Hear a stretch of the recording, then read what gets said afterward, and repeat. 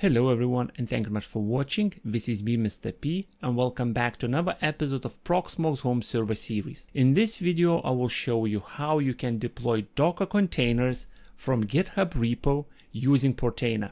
So let's begin. For this video I have a simple Proxmox server running with just one LXC container which is hosting Docker. And inside this LXC container I have Portainer running.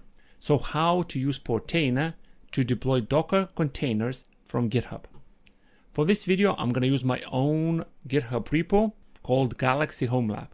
I created this 2 weeks ago to start adding all the stuff that I run in my home lab.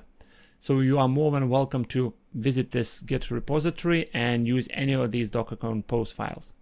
I'm going to try to keep this up to date with most recent stuff that I'm running inside my home lab and all the configurations that I've done for all the containers that I gave you demo before and what I'm planning to do in the future. So for this video, we will use WordPress Docker Compose file to run this. If I navigate to Docker, WordPress and Docker Compose file, this is a Docker Compose file to initiate WordPress and a WordPress database. One thing you will probably notice straight away that there is a lot of variables added, like for example this one, $, WordPress host port. $, in a Docker Compose file means that this is a variable name, and there is a common practice to add the all caps and name for the variable. So this will represent WordPress host port. This variable will represent WordPress DB user, WordPress DB password, WordPress DB name, and so on and so on. So first thing, how to get this running in my Docker instance without doing any copy pasting. Well, it's going to be a one copy paste, but without copying all this. I'm going to go back into my Portainer, select on a home, select on a Portainer instance and click stack. Then I need to click on the big blue button which says plus, add stack. And now I have 4 options. I can use web editor, which we used before. It's basically just copy paste Docker Compose file in here, do a bit of tweaking and press the button and off you go. You have a Docker container running. You can upload directly from the computer, select the Docker Compose file, or you can run custom templates. That's another feature we're going to discuss in our upcoming videos. But in this video, we're going to use repository. And what repository does is you link the Portainer to a specific Git repo that you will specify. That's a lot of words of specific words. You will specify what Git repo you want to use to deploy that specific container. First thing, I'm going to give it a name. So I'm going to name it WordPress, like that. Then I choose repository, and then I need to choose, will I need authentication, or is authentication required for this Git repo or not? If I choose on, I need to specify my Git username and a token that is created for that user to access that private Git repo. I'm going to turn that off as I'm going to use my public Git repository. Next thing, it says repository URL. I need to specify the repository URL. So what I will do, I'm going to click on this. I'll click on the name of my Git repo. I'll click on the big green button. Yours might be changed by the time you're watching. And I need to copy HTTPS URL from here. If I copy that, go back to Portainer and paste that in.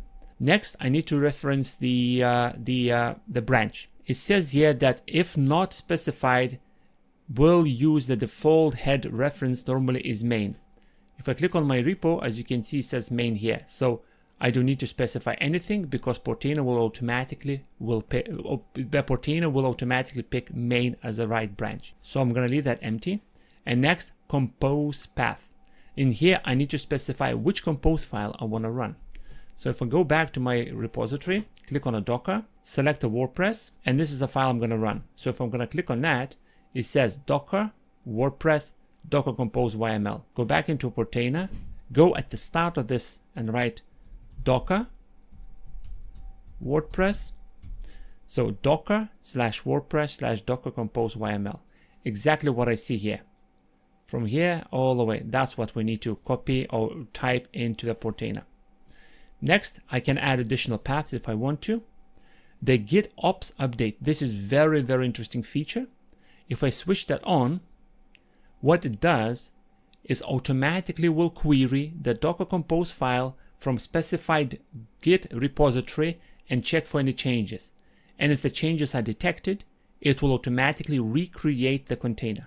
I leave that as 5 minutes. Other things, as you can see, business features, we're going to skip that. We will say skip TLS verification. Enabling this will allow skipping TLS verification. I'm just going to leave that off. Next, we need to add environment. To simplify this process, if I go back to WordPress, I created a .env file for you to copy and paste. So I copy all that, and all this is containing everything that Docker Compose file needs to run. So if I go back to Portainer, I can click on here and keep adding them in, or I click on advanced mode and just paste that in. And now I need to just fill this information. WordPress DB user, Mr. P. WordPress DB password will be password. What is DB name? Will be WordPress. MySQL root password. Let's say password the same. Obviously, you need to specify much more secure passwords than just writing password. WordPress data. WordPress data is where the data will be stored. So I'll go back to my container inside the Proxmox.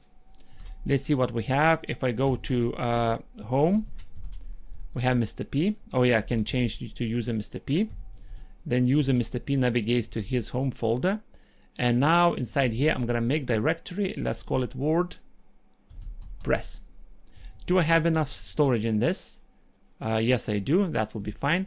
So right now I created a folder called WordPress. I navigate to WordPress, and I'll create another folder which is called data, and another folder which we're gonna call it DB. PWD is print working directory. I just need to copy this, right click and copy. Go back into my Portainer and say, okay, WordPress data will be stored in here. DB data will be stored in here. And WordPress host port, if I navigate to my repository, let's go and double check exactly why it's required. As you can see, it says here, port 80 is on a container side and WordPress host port is on the host side. I made this to be variable because maybe you already have something that is running on port 80. Maybe you have something that runs on port 8080. So you just need to specify what you want to use as a host port. As this is a second container that will run inside this instance, I am happy to say that I can, let's say, do 8080 is going to be my port.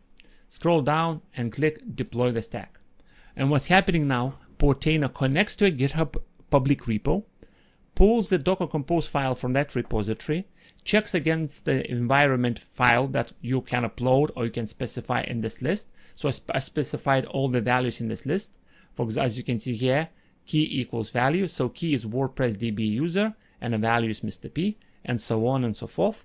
And right now is going and pulling the Docker Compose file from a public repository, filling the missing information using this list. And once everything is done, the container will be deployed. It's taking some time because it needs to download all the Docker image for WordPress and all the Docker image for database. So once both are running, I'll be back and I'll show what to do. It's already been done. So what's happening now? If I click on a stack, there's an option that says WordPress. I click on a WordPress. And right now, if I scroll down a bit, I can see that both containers are running. If I click on this port, I do believe it will open. Here we go, WordPress instant. Let's actually go and fill this in. Let's do UK, as I live in UK. Site name will be Mr. P-YT. Username will be Mr. P. Password will be password. It says week. Yes, I'm fine to use a week. Obviously, in your case, please do not use a weak password for your WordPress. And this is going to be speak to Mr. P at gmail.com. And discouraged, yeah, that's fine, discouraged. So password, Mr. P, install the WordPress.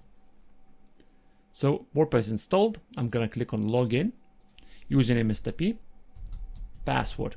Enter.